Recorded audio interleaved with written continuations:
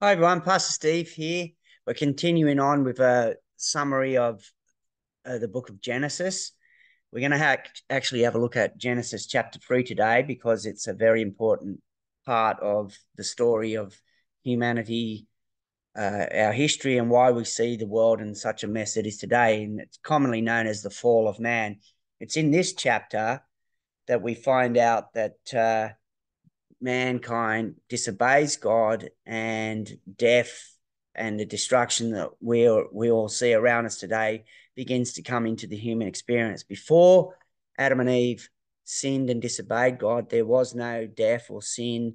There was no disease and things like that, and everything was in harmony with God. But that was about to change.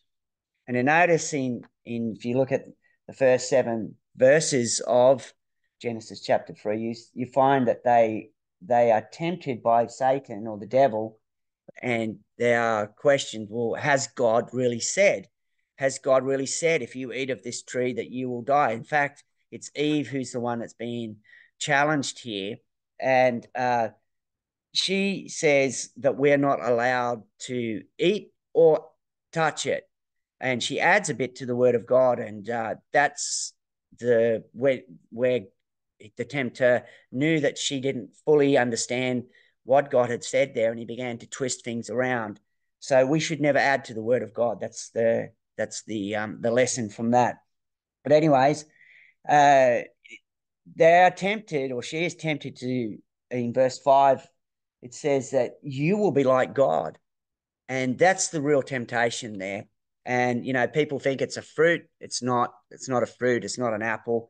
This is the temptation, that they were tempted to think that they could be just like God. And that's exactly what happens to people today. People that don't believe in God, or even some that do, we like to make up our own rules, and we like to live out our own will without reference to God. And it's the same sort of temptation that we have today. The New Age movement is one of those movements where they believe that they can become a god, or they are a god. And that's what the first sin was: mankind thinking that they could take the place of God and be as God.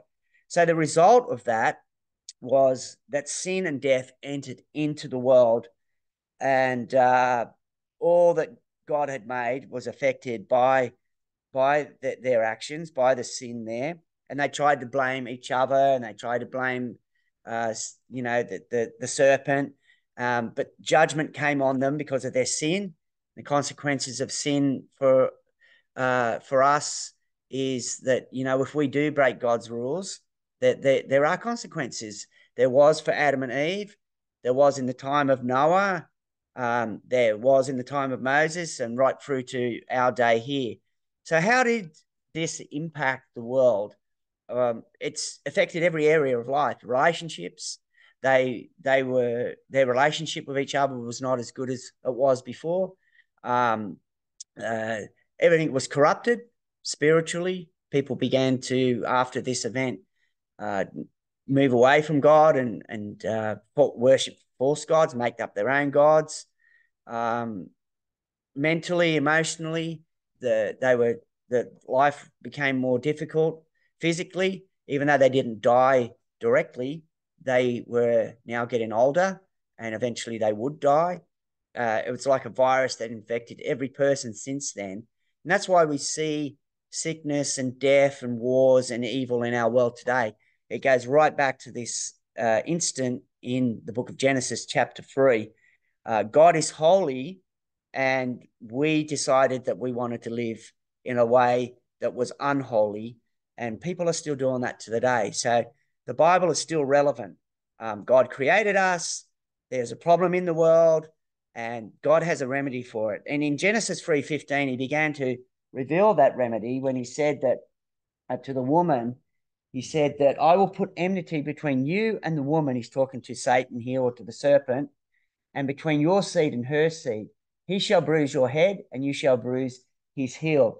Though it's a bit abstract, this is actually a reference to Jesus coming in to fix the problem that Adam and Eve had just created. In the fullness of time, Jesus would come and he would die on the cross, and he would begin to restore mankind and bring us back into right relationship with God right there.